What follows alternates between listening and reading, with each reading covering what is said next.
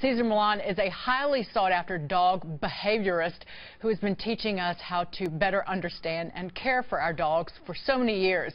The Dog Whisperer is also sharing some of his little-known secrets in a new book called Lessons from the Pack, Stories of Dogs Who Changed My Life. Cesar and Andre paid Kennedy a visit recently. I want to tell the story of how we met because you changed my life so dramatically.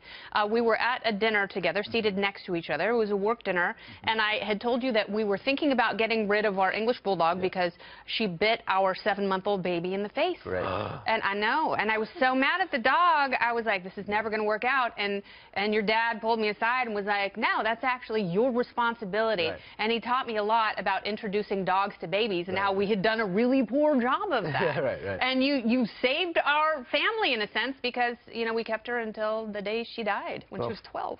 Thank you for letting me know that. I appreciate that you follow, you know, my instructions, common sense, a point of view. I raised my kids around dogs who had issues. Yeah. I never gave up on the dogs. And pretty much this is what they learn about our profession. You know, we never blame the dog for the behaviors they do, is we actually make sure that the owners understand what the needs of the dog that they're not meeting. Yeah. Or, you know. Yeah. Well, it's interesting because, I mean, one of the things that I take from you guys, obviously, is that dogs see their lives as part of a pack. Right. And I think humans can benefit from that, too. Right. I mean, humans, just like humans and dogs, what's very compatible and you can compare family-oriented. Family-oriented, energy-driven. You know, you have a job, you want to go and do it, and then you get the reward, which is financial stability, a loving, caring home, food, shelter, water, stuff like that. So if you fulfill the needs of the dog, they're only going to give you loyalty, respect, love, and companionship, trust all the way.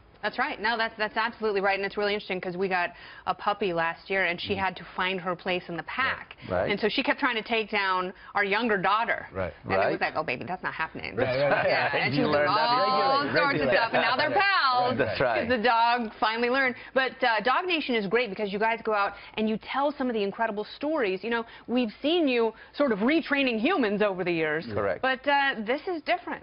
This is different for many reasons. You know, one is I'm doing a show with my son. He's been with me since the moment he was born, doing the show on Dog Whisper. Yeah. So now it's time for him to come and help me, and for him also to see how we can connect with organizations who are doing great things in our community. You know, and at the same time we can share our platform so people can know more about how other people change people's lives. Yeah, that's absolutely right. Or dogs' lives. And, you know, when you see a handler, a police officer with a canine officer, it's really an incredible bond. Yeah. You know, you realize, we all know that our dogs are people and they're very intelligent. Now, I happen to think that dogs are superior to cats. What's your feeling about that, Cesar? I'm going to agree with you. Yeah. I'm biased. He likes cats. You do? I like all types of animals. Oh, because, you've got a warm, loving, non-judgmental heart. Yeah, right, exactly, yeah. I don't judge, I don't stereotype. I don't judge either. I just don't can't I relate do. to the cat. I don't like how much the fur sheds from a cat as opposed to a dog. Yeah, and they look at you like they're just waiting for you to fall into a coma so they can eat you. It's just the cats they don't want to follow you, they don't want to swim with you, they don't want to rollerblade with you. So there's a lot of things they don't want to do with you. So that's why. And who is this beautiful? This is Benson. This is you know, a 3-year-old Joe, you know, member of the family. Yeah. A lot of times people feel the little dogs can behave calm or develop anxiety.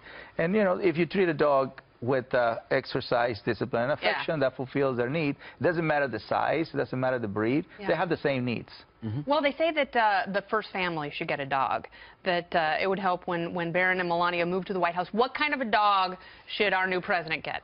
For me, in my experience, they definitely need a golden retriever. Nice. Something with a lot of fur that moves, and a dog that stays constantly in a happy-go-lucky state. Afghan hound. I think an Afghan hound. An Afghan hound? Yeah, it's just furry. It's just they are so floppy, furry. Yeah. And those crazy sheepdogs that develop like blonde dreadlocks. What is it? The pulley. Yeah, the those things are great. Yeah, that would be a perfect awesome. one. Yeah, and then just hold them. And well, actually, you know, President Trump loves gold, so a golden retriever would be great. There you go, golden retriever. And maybe he could even dye the dog's fur even more gold. Yeah, it could be like gold. This is 24 karat, not 14. That's right. The best dog. Yeah, the best. I don't think the best.